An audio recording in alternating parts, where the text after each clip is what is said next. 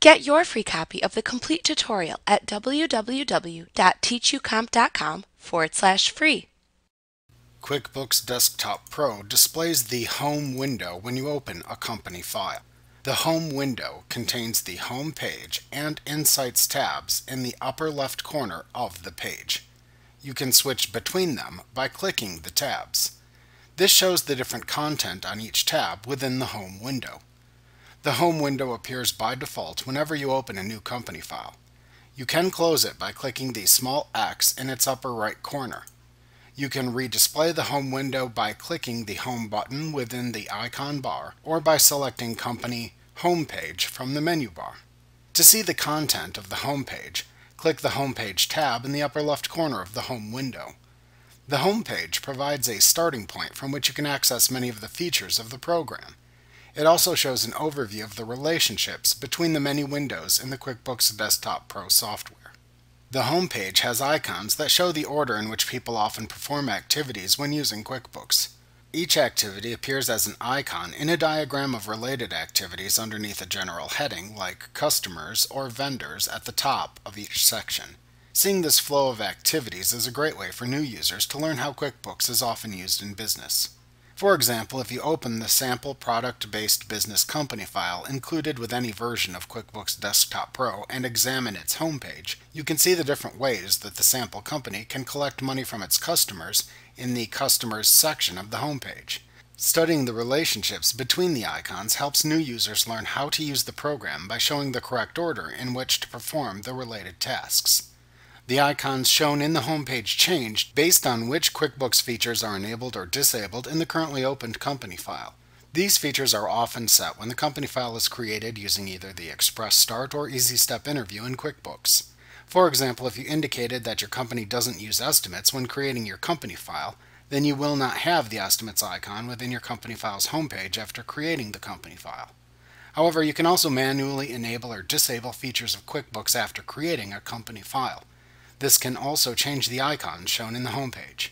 In the homepage, you can click the icons to open the related task window. For example, clicking the Create Invoices icon opens the Create Invoices window. This gives you quick access to the task windows in QuickBooks. The Insights tab contains graphs that show you how the company is performing. To see the content of the Insights tab, click the Insights tab in the upper left corner of the Home window. At the top of this window, your company logo, name, and the date appear at the left side. There are also 3 buttons you can use to manage the information in this tab at the right side. Below that is a large bar or column graph with 2 smaller graphs underneath it that show income and expenses. To add your company logo to this tab, click the Upload Logo area in the upper left corner to launch an open dialog box. Use it to navigate to and then select the logo image to use. Then click the Open button in the Open dialog box to add the logo to the tab. To print the content in this tab, click the Print button in the upper right corner to open a separate Print Preview window. Preview the content, and then click the Print button in the upper left corner of the Print Preview window to open a Print dialog box. Choose your printer and set printing settings in the Print dialog box.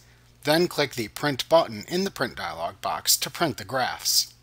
To close the Print Preview window, click the X in its upper right corner. To refresh the data in the Insights tab, click the Refresh button in the upper right corner to ensure it displays the most up-to-date information. To select which graphs appear in the upper portion of the tab, click the Customize button in the upper right corner and then click the graphs you want to see to mark them with a check mark. You must select at least one graph in the drop-down menu to display.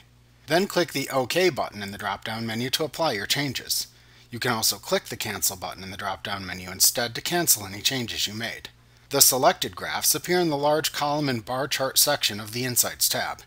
If you selected more than one graph from the drop-down menu, you can click the arrows at the left and right sides of the graph that is shown to cycle between the graphs. Alternatively, you can click the small dots shown at the bottom of the graph to cycle between the graphs. Many of the graphs contain drop-down menus that let you change the date range of the data shown in the graph. The graphs at the bottom of this tab simply show income and expenses. For the large bar or column graph, as well as the expenses graph, you can click any data shown in the graph to open a quick report in a separate window that lists the transaction amounts for the specific section of the graph you clicked. For example, clicking the Payroll Expenses section of the circle shown in the expenses graph opens a quick report on the transactions attributed to the payroll expenses account in a separate window. You can click the small X button in the upper right corner of the quick report window to close it. Clicking any section shown in the income graph opens the income tracker in a separate window and shows any transactions for the specific section you clicked. You can close the income tracker window by clicking the X button in its upper right corner. You can click the drop-down in the expenses graph to change the time period of the expenses shown.